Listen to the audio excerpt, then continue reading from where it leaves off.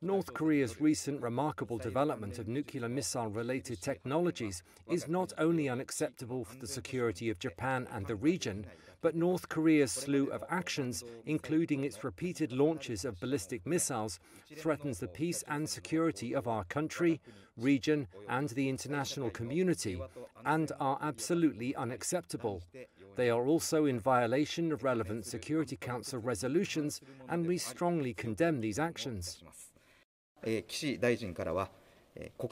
Minister Kishi said that the launch comes as the international community responds to Russia's invasion of Ukraine, and that is absolutely unacceptable.